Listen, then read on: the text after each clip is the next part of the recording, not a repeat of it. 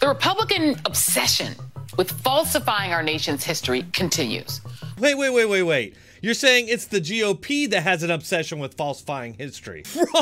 Wrong. This entire story is about the dishonesty in revisionist history that's coming from the creator of the 1619 Project, an effort to rewrite American history in favor of a Marxist-derived movement to destroy American capitalism and replace it with communism. You'll notice at no point during this hag's ranting does she back up anything she's saying, and in fact does her best to dismiss all legitimate criticisms as mean, racist, white Republicans whining. With nearly a dozen states, including introducing GOP-backed bills that would ban schools from teaching critical race theory, a decades-old academic concept that examines systemic racism. It's the latest issue conservatives are fixated on. First of all, it's not a concept. It's an unsubstantiated conspiracy theory that seeks to divide up everyone by race and align everybody against white people. Seriously, this stuff reads like a typical anti-Semitic conspiracy theory, except for whites are the target. As with Antifa or democracy, they don't seem to understand what it is. Oh, right. Democracy is one-party rule propped up by a party-state media complex from a far-left Marxist cult that wants to replace capitalism with communism. Democracy is lashing out at people raising completely legitimate questions about the sudden implementation of a fringe conspiracy concept. Democracy is 4 years of trying to undo a democratic election because you can't accept the results. But it's only legitimate if Democrats do it. Now, this war against a clear-eyed, factual understanding of our history, which is all critical race theory is, it's a war against our press freedoms, too. Of the 1619 Project, a New York Times Magazine project that situates slavery and race at the center of this nation's history and narrative, where, frankly, it has always belonged.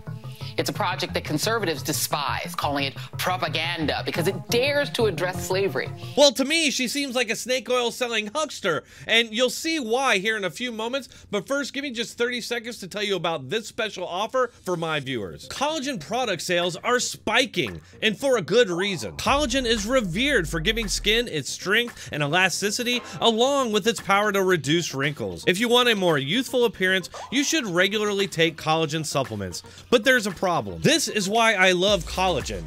Not just regular collagen though, multi-collagen. What is multi-collagen? It's a solution for aging that America is going crazy for. Within days of trying multi-collagen, users report noticing a more youthful appearance, decreased wrinkles, thicker hair, healthier nails, and pain-free joints. I highly recommend healthwithdronetek.com.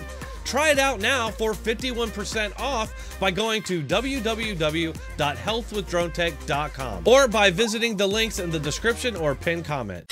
Because this red-hot vitriol for her and her work, Hannah Jones, was denied a tenured position at the University of North Carolina at Chapel Hill. No, it's propaganda because it's a political revision of history using falsehoods, lack of context, and just outright lies. She's not a journalist. She's never been to journalism school. What she has done is lots of political activism with far-left propaganda publications, which, as we know, is all you need for journalism now, which only exists to prop up the Democratic Party's power and discredit their opponents. The 1619 Project means different things to different people. For some, including myself, it's a phenomenal piece of journalism, challenging us to reframe U.S. history by centering the legacy of Black Americans, starting with the arrival of the first enslaved Africans in 1619.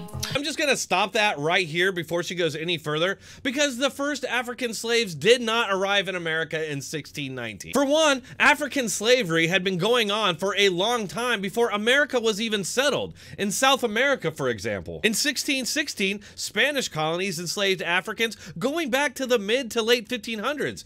There was even a slave rebellion in 1526. The suggestion that African slavery started in America on 1619 is purely a way to frame it as a white project, which it clearly was not. It's absurd. Add to it that the reason she wouldn't get tenure is because some conservatives are offended about the way that she's doing journalism and history because she won't do the sing-song, rose-colored glasses, America's perfect, in 1492, Columbus sailed the ocean blue BS. I really cannot stand this harpy. Everything that comes out of her mouth is BS. I can only speak for myself, but I'm sure I'm not alone in this. I learned about all of America's dark history. In fact, I'd say that I and everyone else have been browbeaten with it from the moment that we were conscious enough to take it all in. It's always taught that America's original sin is slavery, without nearly as much emphasis on the fact that Americans also ended it while it was still going on around the world and in places like South America. And in fact, it's still going on to this day. Her characterization is a total straw man that lacks any substantiation. And let me just say, many credible people have come out against the 1619 Project and raised questions and have criticized it, but of course they all get smacked down or ignored. In some cases, the fact checkers did speak up and were just ignored by the publication, only to see them quietly revise the piece 6 months later. All right, folks, that's all I have for this one. I do want to encourage all of you out there who are fighting CRT in your schools to keep up the good fight. As always, thanks for watching, and I'll see you all tomorrow.